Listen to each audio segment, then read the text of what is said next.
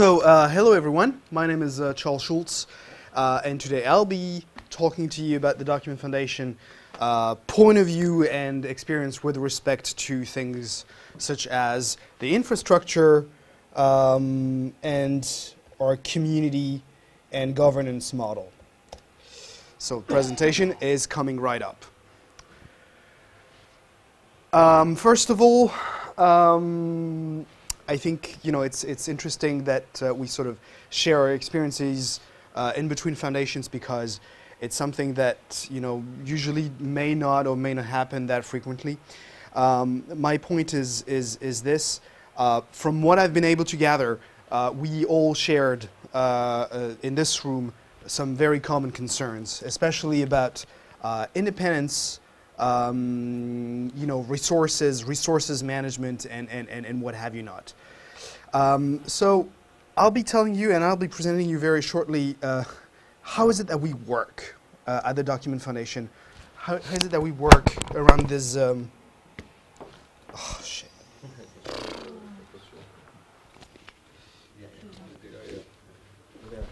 Okay, excellent. So. Some very easy thing. First of all, what is the Document Foundation?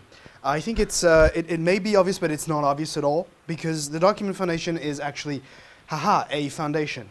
What is a foundation? It is not, just like in some countries, such as in the US, a specific type of companies. It's not a business. It's not a non-for-profit company. It's not a 501. It's not a 503. It's different. It's a German-based foundation. It's an actual foundation. So foundations, you can find them in non-Anglo-Saxon European countries, such as Latin rights, Germanic rights, such as France, Germany, Italy, Spain, Switzerland, whatever. What are these? Think of them as monolithic blocks handling huge chunks of capital money, only served to either sustain some sort of things, like you can sustain a grave, a family grave, or you can sustain big patrimonial assets. That's what it is. Or charities. These are big charities. But the key point is that you cannot change how they work. It's very difficult, and you cannot really close them. It's not meant for that. You cannot buy them. They're bunkers. They're legal bunkers. They're here, and you're in a legal bunker. Nothing will ever happen to the assets that you're defending. So what is it that we're defending in our foundation? The trademarks, the code, the community. Basically, we're defending the free software called LibreOffice. That's what we do. So on a day-to-day basis, the Document Foundation is basically in charge of supporting the project called LibreOffice, as well as a new set of projects that we call the Document Liberation Project. And we could support more, but basically our focus is a document-centric free software set of projects. Let's just say for the moment that we focus on LibreOffice. So we support LibreOffice, and the way we support LibreOffice at the Document Foundation is by providing infrastructure, servers, mailing lists, repositories, anything, the usual stuff, the wiki, the bug trackers, what have you. But we also support the project through on the legal side. Licenses, copyright, litigation. We do accounting. It's an entire machine, so to speak, that is geared towards supporting the project. Now, how does it work?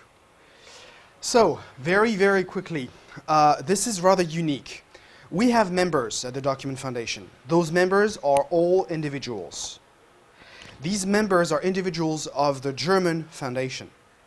You don't have to be a member to, of course, contribute to the LibreOffice project. That goes without saying. But if you want to be a member, you basically need to, be active, prove that you have been active. We have some automated routine platforms for that, where you basically say, hey, this is me, this is my Git, this is my account on the wiki, this is my account on the bug tracker, or I don't really have a very active account, but this is what I've done, like at this event, and I'm working with this guy and this guy, etc., etc. Now, once you become a member, you can elect both the board of directors, you can elect the membership committee, that's kind of like this Supreme Court, if you will, And basically, this is how the foundation runs. And you can be elected, of course. You can become a director, or you can become an elected member of the membership committee. Aside these two bodies, we have the advisory board. It's made of sponsors. Legally speaking, we cannot really say they're sponsors, so they're strategic partners. Don't ask me why, German law, whatever. They're not sponsors. They're strategic partners. And they provide some funding, they provide sometimes developers, and they provide mostly insight. Like, you know, what do you think about that? Or, have you ever thought about doing this in the future? And then we have ad hoc functional bodies. It doesn't mean they're not important. It means they're very important. It just means that foundational, legally wise, they're not, you know, they don't really exist. We could change them at will. We have the engineering steering committee, and of course, we have all the teams that you might expect to find in an open source project. You have the documentation, you got the marketing team, but you also have the infrastructure team, and we'll come back to that later on. Then, at the level of the foundations, we do have employees and contractors under the supervision of an executive director, himself employed by the Document Foundation. We have more contractors than employees. Sophie, correct me if I'm wrong. We have like we pay around 4 people now. Yes. Yeah. There is only 1 employee. Yeah, there's only 2 employees, and there's only one very specific reason for this. Those 2 employees are German, so it's much easier for a German foundation to directly hire Germans. But we also have a policy of not thinking that, hey, you know, let's just hire German people and that'll be easier. No, we don't want to do that. It just so happens that these 2 guys are Germans. So it's easier, and so we hire them. The rest are contractors. There is one contractor over there, Sophie, Sophie Gauthier. I've been contracted in the past for very specific things as well. We do not plan to hire 20 different thousand people. Seriously, we don't do that. So on the tools and infrastructure, this is pretty much what you're looking at in terms of infrastructure. So you got the code. You have a self-hosted Git repository. So we don't use GitHub, although we do have an account at GitHub for seriously critically small things. You know, it's just side shows, so to speak. It's just when you don't want to go and you don't want to make it sound official, or you really, you know, you just open something. So otherwise, we have the self-hosted Git repository. It is very, very, very important to realize that when we started the Document Foundation, we didn't have a self-hosted Git repository. We have a Git repository on the free desktop infrastructure. We still have it. It's going to be migrated, and everything will be migrated, including the Bugzilla. We also have a Gerrit for patches and contributions visualizations, and we have OpenGrok, but I don't think that OpenGrok is being really used anymore. For quality assurance, we have Mousetrap, which is originally a tool for coming from Mozilla that we are investing localization on. So it's interesting. We have ByBisect for bisecting the code, and we have another bunch of tools. Localization, Poodle. We had an historical relations with these guys back from the time of the OpenOffice.org. And project management. Obviously, we do have wikis. We have the mailing lists. We have now the Redmine, which is being extended to pretty much everything when it comes to task management, which is not directly related to code. We have Silverstripe, which powers our websites. Not because we think it's the best thing in the world, we just happen to use it. We have a blogging platform. Really, we use that for press releases.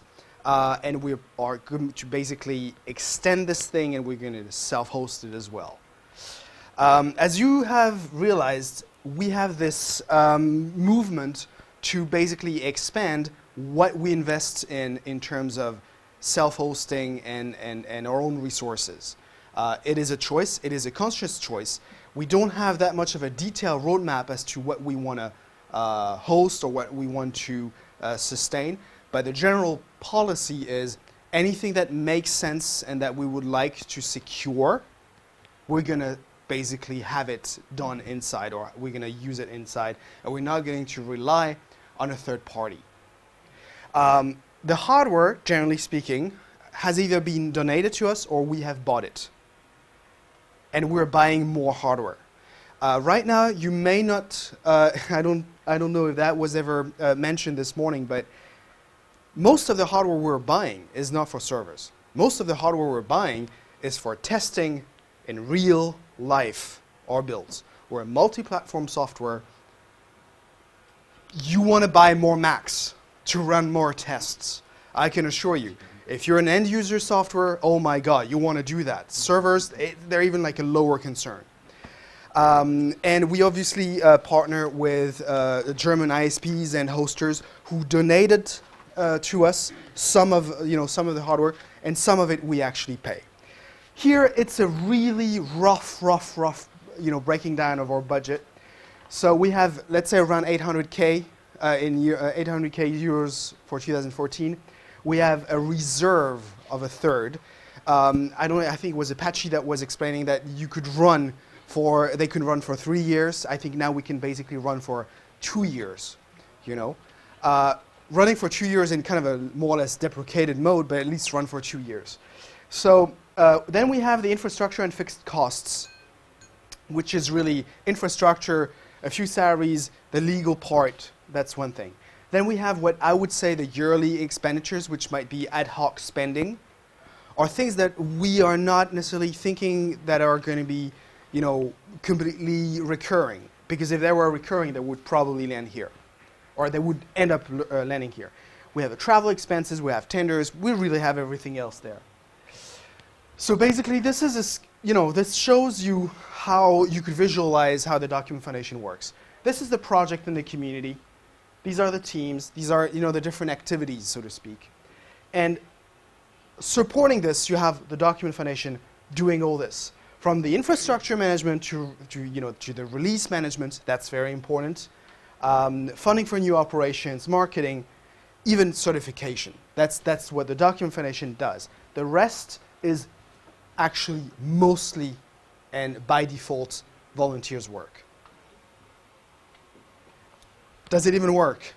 Well, I'm going to show you a few things about the activity of our project and our community from the beginning. And that is for the code quality. So clearly, we must be doing something good. We're here, it means it's better. So now to the big question, why does it exist? Yes, why? The idea of a foundation actually started with the creation of the OpenOffice.org project. So it's not a new idea. But we had a vendor-dominated project, and it clearly showed its limits. We're thankful for some microsystems. We're very thankful, but we need to move on. After 10 years, we needed more independence. And honestly, when Oracle took over Sun, oh my God, this is not possible. I mean, 10 years and 10 years down the road, you're locked in a situation with Oracle where they say, no, we will not be releasing betas and we will not tell you when because, that's going to be our way now. Seriously? You can't do that. I mean, come on. We deserved better. And so basically, the community literally called for the creation of a foundation. So the real question behind it is, why not joining an existing foundation? Well, at first, it was simply not a feedback of the community. They said, we want a foundation for OpenOffice.org. The real question behind this is, if we were to join an existing community, which foundation? I mean, would it be okay with the Eclipse Foundation? Do they have something to tell us? What do they have to bring to us? Do we have any sort of compatibility in terms of technology? It's not that clear. Then there's a big difference between forking a project, which really is what happened, and trying to fit a community within an existing one. And I think this is a key part of the message here. You can't just go with your square tool into a round hole. And sometimes you just don't know how it's going to be. You don't know whether it's going to be circular or not. So it's not written. And clearly speaking, yeah, home rule, independence, our own budget, our way. And everybody highlighted that this morning. Then, of course, the benefits of an existing foundations may not translate very well with an external project. What about your focus? What about maybe you have a different focus? Maybe you have a different interest. Almost done. So once I've said that, once I've told you it's all volunteer work, etc., etc., the Document Foundation relies on volunteers for everything, but sometimes we're kind of stepping over it, and we started to do that. Sometimes creating the next client to visualize any kind of Office files for Android is actually really complex. And for some reason, the community of independent developers, well, they can't really kind of like get around this. It's really complicated, and you just cannot wait in the air for so many years and then nothing happens. If it was meant to happen on a purely community volunteer basis, it would already have happened. So we decided to force our chance, and we decided to contract this. And clearly, this is not a volunteer work. This is a paid work on behalf of the Document Foundation, and the Document Foundation is funding this fully or partially. That's like a different question, but it doesn't really matter. So, as I said, there's a fine line between pure meritocracy and the collective ambition of an entire community. Closing remarks. Yeah, we must be very responsible towards our community. When we started the Document Foundation, to paraphrase a French comic, authorized people with authorized opinions, they called us fools. They said, you will never manage it. You're a bunch of European communists. Yeah. Yeah. Well, no, but, you know, whatever. Apache tried to tell us, but you don't understand how you don't understand how open source community works. So you need to go and, why are you even here? IBM is great and blah, blah, blah, and Oracle is your friend. And we said no. Now our results speak for themselves. But seriously, we must try harder and we must do much better. So we got to stay very humble on this. Thank you very much.